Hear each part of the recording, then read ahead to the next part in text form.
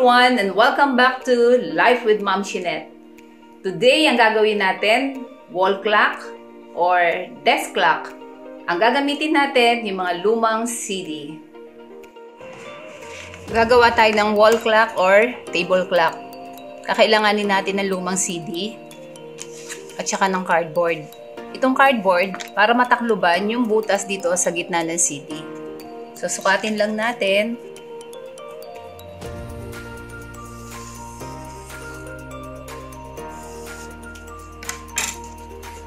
At saka, gugupitin. Pag nagupit nyo na yung cardboard, dikit nyo na dun sa CD. White glue lang, pwede na. Tapos, saka nyo idikit yung cardboard. Para kumapal na rin siya kasi sobrang nipis ng CD.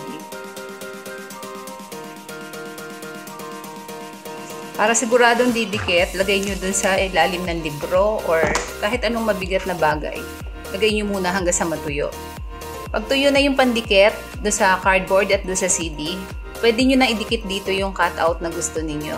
Kahit ano, kahit pictures o yung mga favorite ninyo na mga pictures ng flowers o animals, bahala na kayo.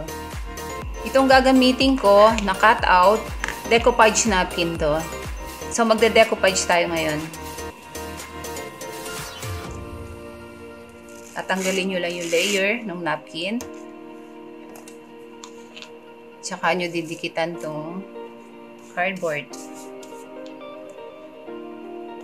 Siguraduhin nyo lang na pantay yung pandikit na ilalagay ninyo para hindi bukol-bukol yung ididikit natin na cutout.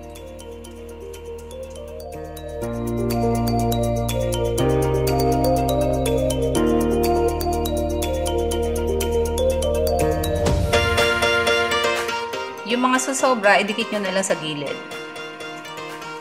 So, ito na yung isang design natin. Kung gusto nyo naman na gumawa ng wall clock or desk clock para sa Christmas, meron ako ditong decoupage napkin na ang design niya pang Christmas. Palisin lang natin yung layer. Ganon din. Madidikitan natin itong cardboard. Saka natin lalagay itong napkin.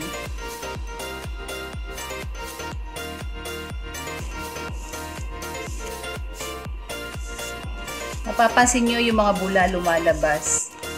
Kaya importante yung mag-i-start kayo sa gitna. Okay, meron na tayong dalawang na decoupage na CD. Itong dalawang taong napili kong gawing relo. At yung iba naman, gagawin ko na lang coaster. Bago ko nilagyan ng mga beads, sinukatan ko muna. Ganito lang yung ginawa ko. Kunyari, ito yan. Kinuha ko lang yung 360 para doon sa 12 o'clock. Tapos, 180 sa 6 o'clock. 90 sa 3 o'clock. 270 sa 9 o'clock. So, tuloy-tuloy lang. Ito naman, hindi ko itinuloy para maipakita ko sa inyo kung paano ginawa. Ordinaryong glue lang ang ginamit ko. White glue. So, paninikit ko lang.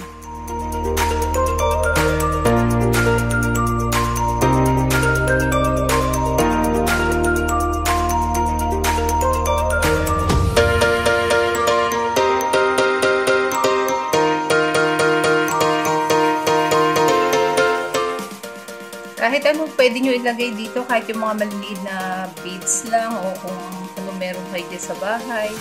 So, pwede naman.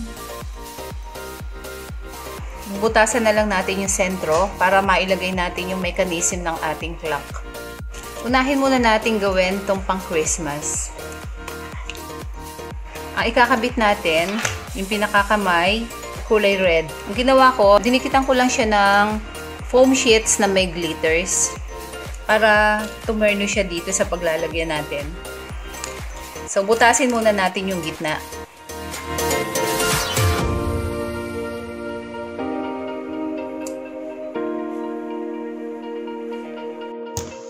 Bago ko ilagay yung mechanism ng clock, lagyan ko muna pala ng dekorasyon tong gilid.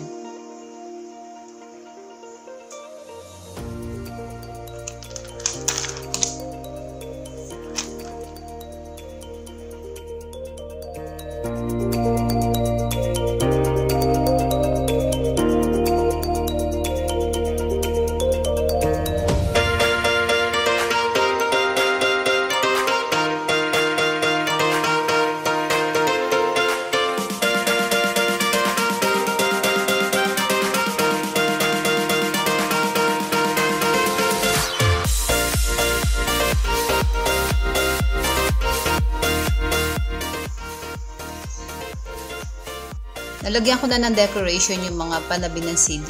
Lalagay na ngayon natin yung mechanism ng clock.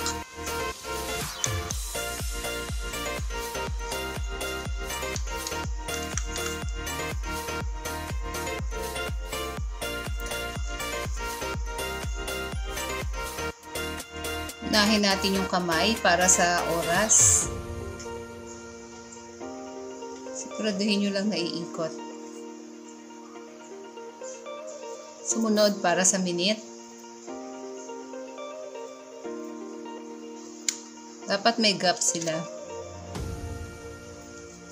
Kasi pag magkadikit na magkadikit, maghihilahan lang yung dalawa pag move nung isa. Tapos, itong para sa second. Ngayon, lalagyan ko na ng battery. Tingnan natin kung tatakbo yung seconds niya.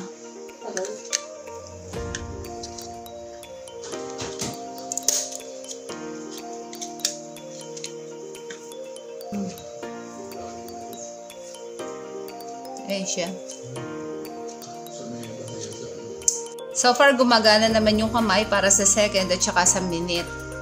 Yung para sa oras na lang ang obserbahan natin kung gagalaw siya. So habang inoobserbahan natin, gagawin ko muna tong isa. Itong isa naman na lalagyan natin sa gilid. Pwedeng wala na, pwede rin naman lagyan. Wala akong mailagay, kundi ito lang available ko. So, ito na lang ilalagay ko. Parang pang Christmas din yung dating niya.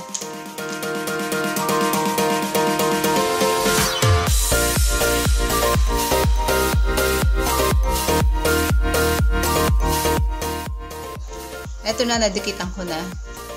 Bubutasan na lang natin sa gitna para mailagay natin yung clock mechanism.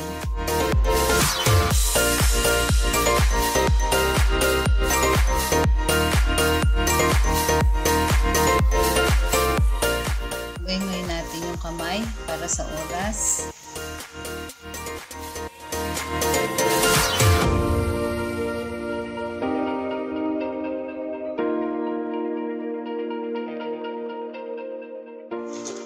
Ito na yung relo natin, parehong gumagana. Guys, yung ibang mechanism, meron siya dito na parang sabitan. Para kung isasabit mo siya sa wall. Pero itong isang to, wala. Kaya gawin na lang natin siyang table clock. Mas maganda sana kung kahoy o yung hard na cardboard na ilalagay sa likod. Pero ito lang available, so ito na lang ilagay natin. Lalagay ko lang sa ilalim, tapos saka ko gagawing stand ng relo.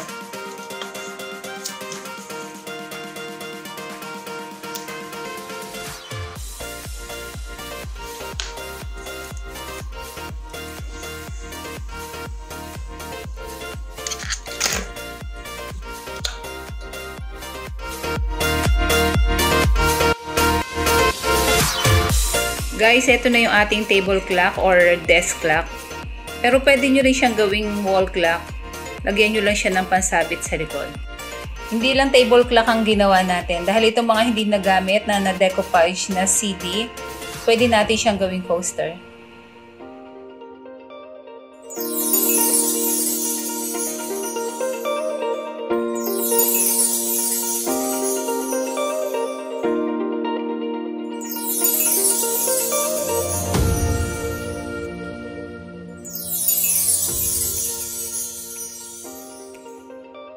Bago po ako magpaalam, shoutout po muna sa ating mga subscribers na si Evangeline Almalves, Arnel Santos, and family. Sana po nagustuhan niyo itong video na to. And please don't forget to like, share, and subscribe. Bye!